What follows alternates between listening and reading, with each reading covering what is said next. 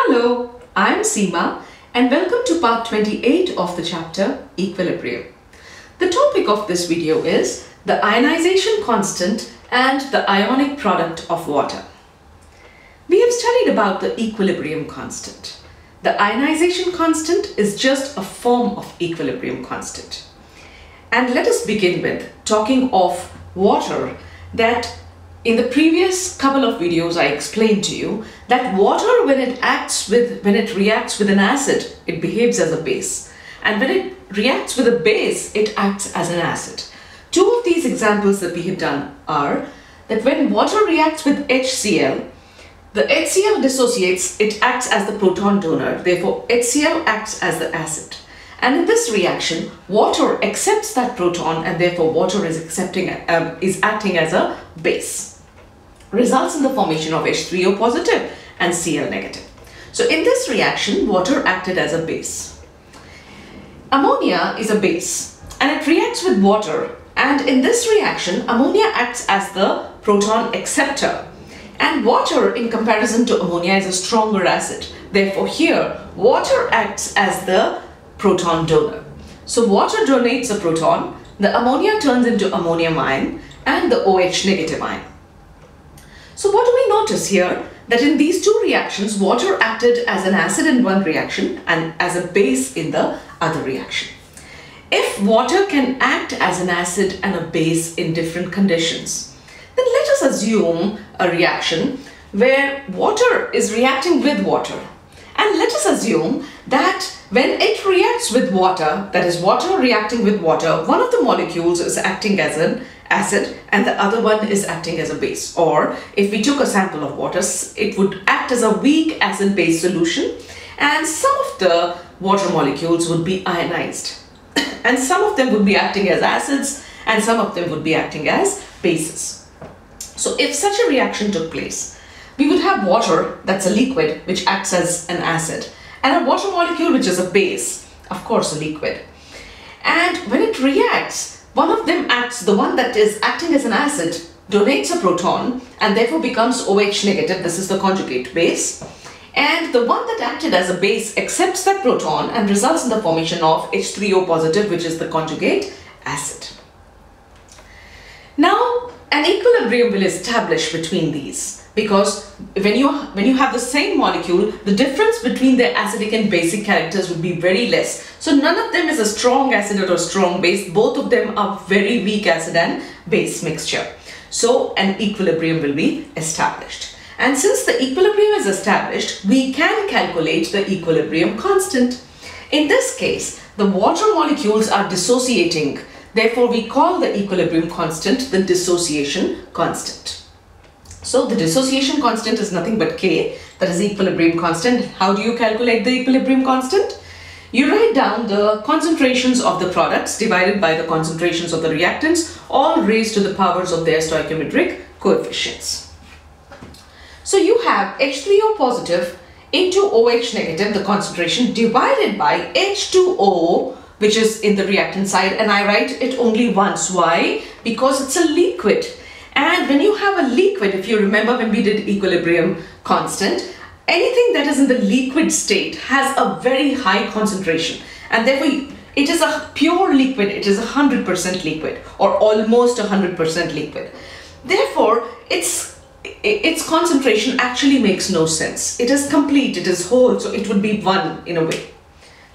So, we ignore the denominator, which is a liquid, and therefore the dissociation constant becomes equal to just the hydronium ion concentration and the hydroxyl ion concentration, the product of the hydronium ion and the hydroxyl ion concentrations. So these are the two ions which are formed as a result of the dissociation of water molecules.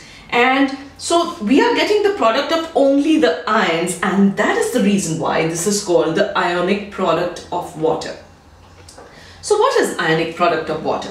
Ionic product of water is nothing but the dissociation constant or the ionization constant of water. Okay? The denominator, which is a liquid, has been ignored, and therefore you have only the terms that you have here are only the concentrations of the two ions, that is the hydronium ion and the hydroxyl ion concentrations. And this is usually represented by Kw, where W represents water, the dissociation constant or the ionization constant or the ionic product of water. So Kw is also called the ionic product of water. Now, under standard conditions, the temperature is 298 Kelvin.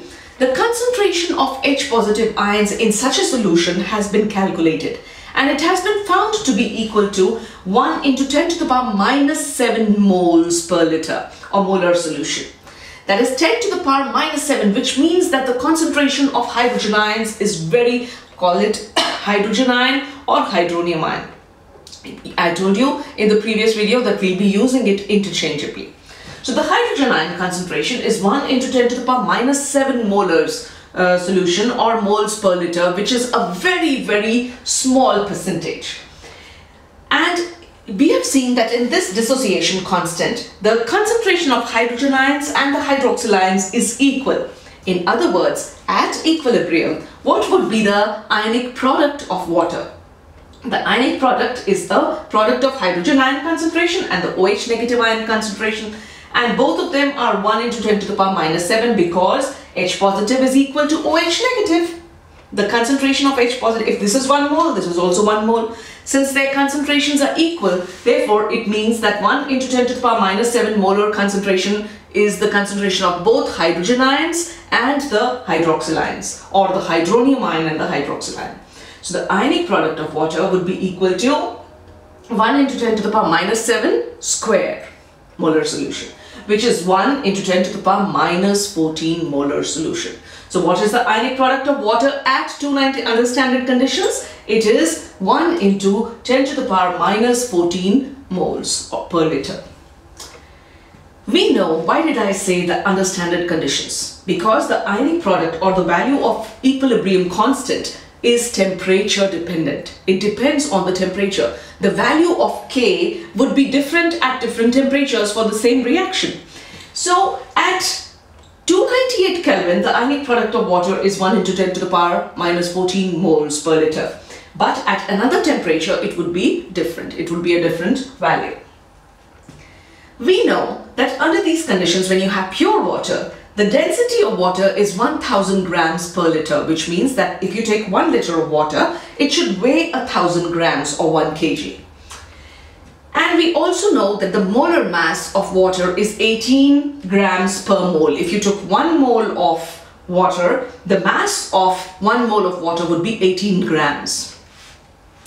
So if you know the density and the molar mass of a substance, you can calculate the molarity of pure water. How can you calculate it?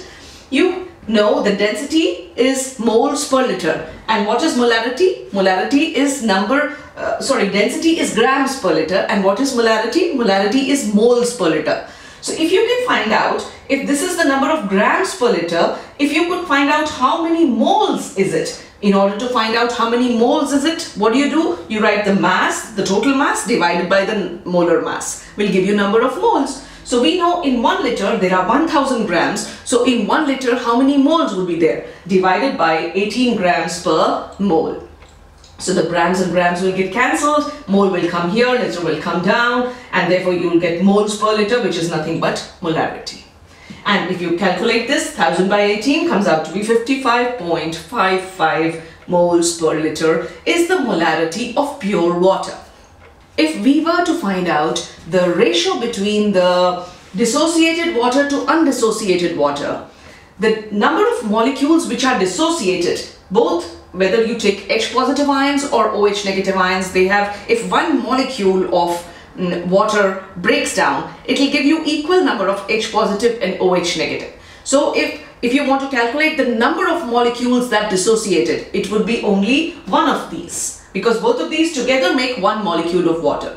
So if we want to find out the ratio of dissociated water, how many molecules of water got dissociated, you need the concentration of either one of these, either H positive or OH negative. And we know that the concentrations of H positive and OH negative are equal, and what is it? 1 into 10 to the power minus 7 moles per liter. And you divide it by the number of the molarity of undissociated water molecules, which is 55.55, because for a pure liquid, and this is almost pure, you know, because the amount of the number of molecules which have dissociated would be very, very less, and we'll come to know from this calculation itself. So 1 into 10 to the power minus 7 molar is the molarity of the dissociated water, and undissociated is 55.55 moles per liter.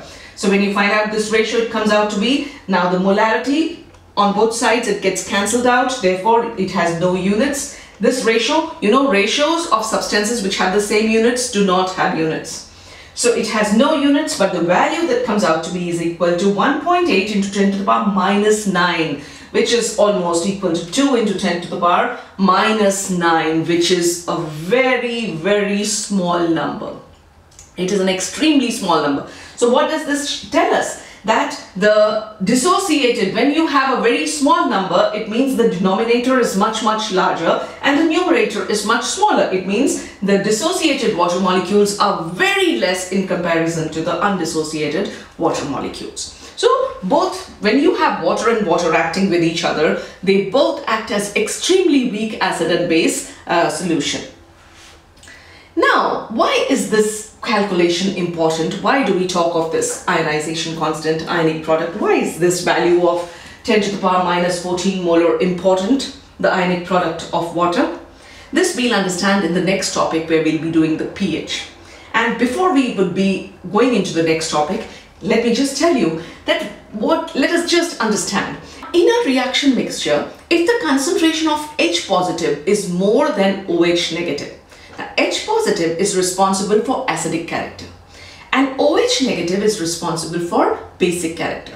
So if the concentration of H positive is more than OH negative, it means the solution is acidic in nature. If it is the other way around, that is OH negative concentration is more than the H positive concentration, then it means that the solution is basic in nature, because OH negative is responsible for the basic character of a solution. And if both of them are equal, then it means that the solution is neutral. That when the concentration, the ions which are responsible for acidic character are equal to the ions which are responsible for basic character. If both of them are equal, obviously on the whole the solution is going to be neutral.